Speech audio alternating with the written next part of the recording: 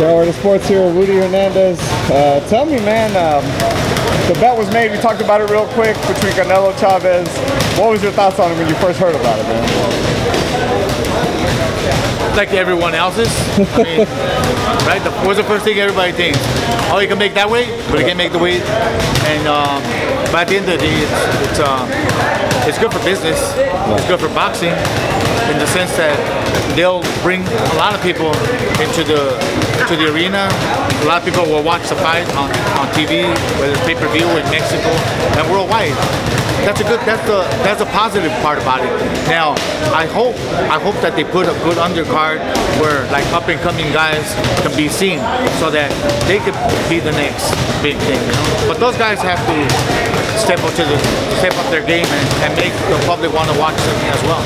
What were your thoughts, obviously, about the weight? Obviously, it depends on if Chavez can make it healthily or not, you know, and then how effective he'll be. But just being the fact that like Canelo didn't want to go up to 160 for Triple G, now he's going up 4.5 pounds heavier. Well, that's what I said. Like our first thought, like everybody else, is like, okay, he can make 164 against Chavez, but he can't make 164 against Galapagos. Yeah. And again, like I said, it's business, and at the end of the day, it's good for boxing because we're gonna get, you know, the Mexican fighters fighting each other. You know, Mexican people tend to, you can sell them pretty much anything. You know, when it comes to, if you told them that all of a sudden Santa Claus is Mexican, they're like, oh, what?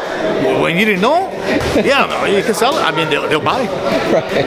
What do you think about the bet that was made today about both their purses, putting up both their purses against each other? You know what? I think it's just the heat of the moment. I don't think that. I mean, like I told you earlier, unless they sign a contract where it says, okay, you know what, we're bidding this, we're going to make this official. You know, the winner takes all. That'd be you know, but I don't think it's a smart thing to do. Either way, because at the end of the day, who's going to pay the trainer and everybody else? Well, if we're talking about just his purse, okay, fine, you know, but everybody else, I don't think everybody else wants to be a part of it. It's winning a bet also, right? and I think that Canelo, they don't have a problem with it. I think it's a little harder for Chavez because, you know, everything is in his favor, with the exception of when the bell rings, the weight. Chavez weight it can be a factor, but he has to make it a factor. You guys are deep into camp. Chocolatito Cuadras fighting March 18th. Tell me how's it going, man. How's he looking and everything? Carlos is Carlos, and anybody who knows Carlos knows what I'm talking about. Like, you know, it just depends what Carlos shows up. And at the end of the day, you know, everybody does their work. Everybody's done what they're supposed to. Now it's Carlos will have to, you know, show what he's been doing. I asked him earlier, is this fight dangerous? Just being that you're coming off of like obviously a super fight with Chocolatito. Obviously that's the fight that you guys want next, but you got to stay busy. This is, you know, it's a good fighter he's fighting, but it's just kind of one of those like dangerous, kind of like you could get caught in a lull type fights. I mean, of course,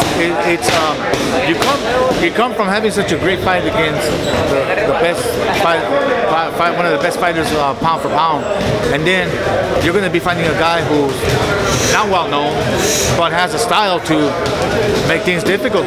And you know, if you don't prepare yourself 100% for this, then there's a chance that you'll have to pay the consequences. You know, and everybody else involved. I don't think it's an easy fight. I don't think. I think it's a fight where he can shine. You know, you don't think it is? I don't think it's a fight where he can shine and show his best. I think it's because when you watch what he did against Gonzalez, you know, now you're going to go up against this guy, and it's different styles.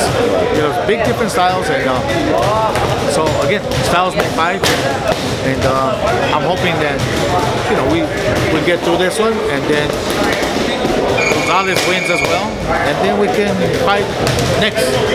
Wouldn't you said it's kind of it's one of those fights that he can't look good in, but wouldn't a knockout kind of be in that category of looking good, because they knew it couldn't knock this guy out, and that was his last fight? I mean, wouldn't that be kind of like an exclamation point, like, look, like I knocked out the guy that the dangerous dude couldn't. You know what I mean? How about picture this? That guy is beating Carlos, and Carlos knocks him out. With an overhand right hand is a lucky punch. People will call it a lucky punch, right? And then what will we say? Right. Oh, he got lucky. He was getting beat and blah blah. You know, criticism. It's always gonna freaking be there, man. So at the end of the freaking day, man, it's like, you know, do your job, do it the best of your ability, and win. You know, and then hope that the next fight is against Gonzalez, and Gonzalez wins as well. Gonzalez actually in a super tough fight as well. Yes. How do you see that going? But he's not fighting. He's not fighting Cuadras. He's fighting a guy who's going to stand right in front of him. And guys like him are made for Gonzalez. Of course, the guy hits hard, but Carlos is a whole different breed. Cuadras' style is the one that will give Gonzalez a run for his money every time they fight. You know, I think that you know, they can fight 10 times and probably split 5-5.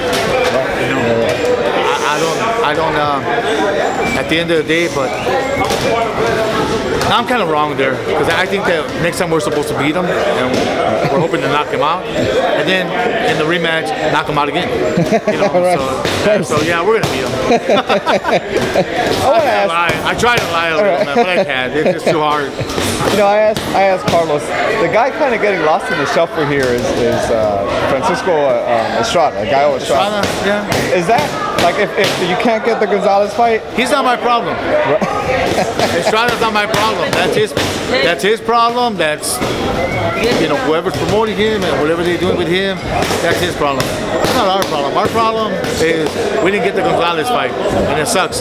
But at the end of the day, it's you know, there's a good chance that if we both win, then that fight, it's a must. That you can't go around it anymore. It's already a mandatory.